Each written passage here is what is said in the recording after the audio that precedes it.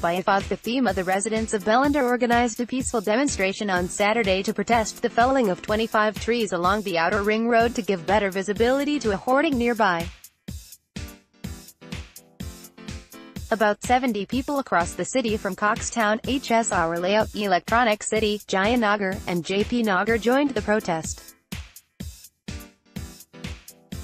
Senior citizens on wheelchair and children also took part in it.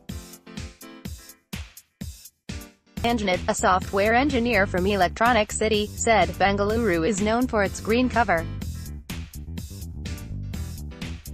Some of the big companies don't seem to mind cutting down any number of trees for their promotions.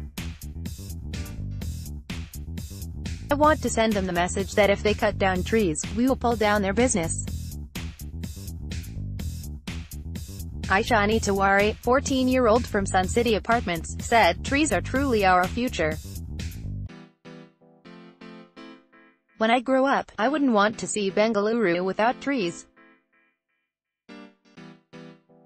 I take pride in Bengaluru being called the Garden City, so I stand up for our greenery and want to save it."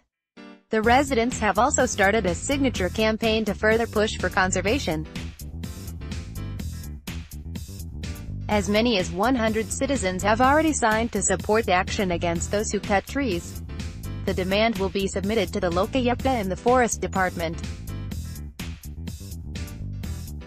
Tree expert Vijay Nishant has already filed 3 FIRs against the hoarding mafia.